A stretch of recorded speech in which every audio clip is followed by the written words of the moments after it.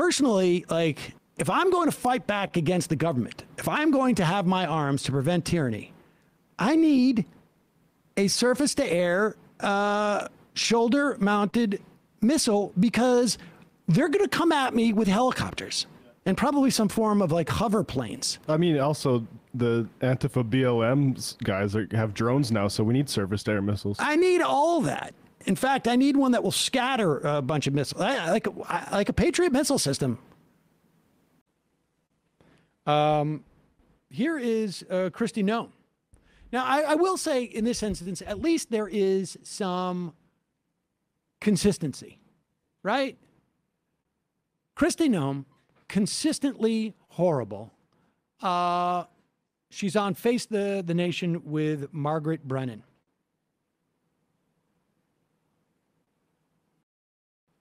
Here we go.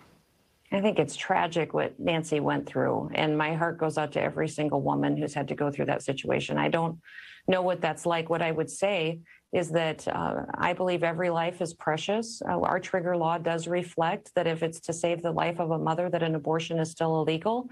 And we know so much more using technology and science than we did even 10, 15 years ago about what these babies go through, the pain that they feel in the womb.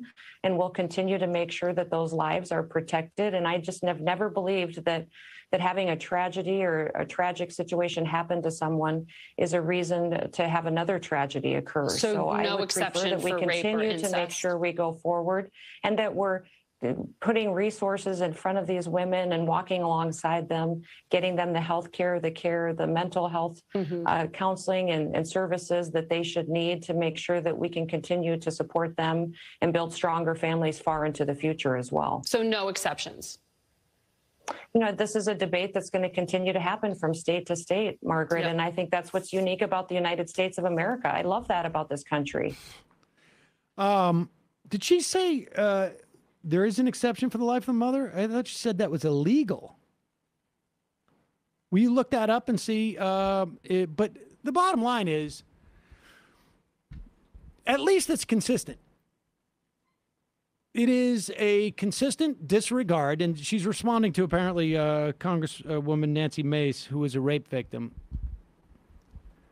There is a consistent disregard for women here.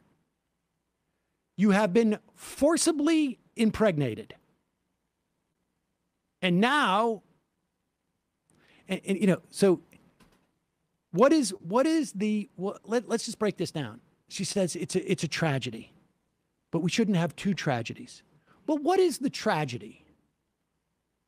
What is that first tragedy? You have been assaulted and forcibly impregnated. And so they're ignoring the other tragedy, which is you are being forced to carry that child to birth. You are being forced to carry that pregnancy to term. Just for historical reference, in 2006, there was a South Dakota abortion ban measure that failed. 55 to 45% South Dakotans chose to not ban abortion in 2006. And the Republicans were able just to pass it. I don't know if there's an exception for the woman's life, but again, even if there is, who's providing abortions in that? Who's providing abortions? What doctor? How do you determine that a woman's life is in jeopardy? How do you determine it? Is it if there's a 5% chance? Is it if there's a 95% chance they're going to die? 70, 20, 10? And how do you even make that assessment? Because remember now, you're a doctor making this assessment. You need to make this assessment. You've got a couple of hours, maybe in some instances. And maybe there's a percentage that is written into the Oklahoma state law. I don't know. Maybe the doctor needs to believe there's a 55% chance that the woman's life is in jeopardy. At least according to Guttmacher, it's banned except in cases of life endangerment. But and I mean, the real question is, what constitutes life endangerment?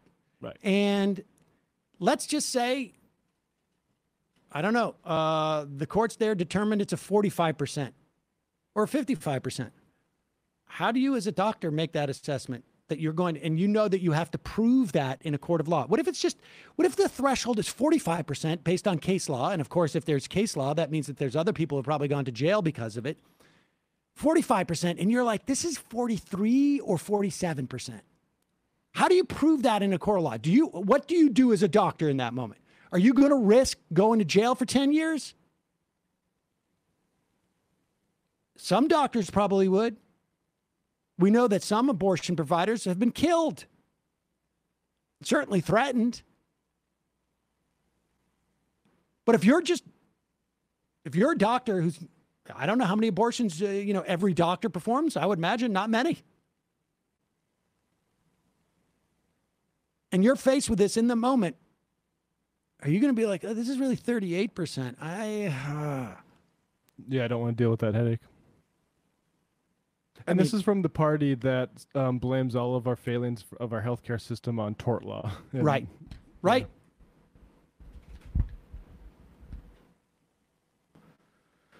Amazing. For every abortion they perform, it would implicate the federal budget, it seems to me. But I've heard two things. And then you could pass and certainly having 26 states not ban abortion is going to increase your tax revenues. I've heard two responses to this. I don't know how valid they are. One is that you cannot create a new tax in reconciliation. You can only change existing taxes. I don't know if that's true. The other is that the parliamentarian may just see it as what it is a scheme to get a policy in there, but I don't know. Then you know what you could do? You could vote to overrule the parliamentarian, which George Bush did to protect the traditional American right for rich people to have lower taxes. That's when they fired their parliamentarian.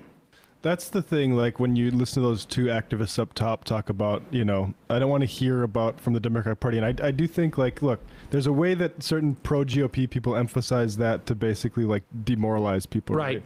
But it is true, like, the Democrats can't be, like, effing around with this parliamentarian stuff and then still telling people, like, oh, but vote for us in November. Like, those sorts of things. There can't be status quo. There can't be, we're going to go down and robocall for Cuellar because he's an incumbent. Like, you got to change operating. Yep. And to the credit of those two activists, they were like, we need to elect more progressive Democrats. And the thing is that I think they are widely representative, those two, of their generation. Yeah. And which is not to say, I don't want emails that not quite boomers like myself, specifically Gen Xers, but also boomers and even the greatest generation, that there aren't people in those generations that have a good political perspective. But when we talk about the majority of those generations, I'm sorry. I'm sorry to all of us.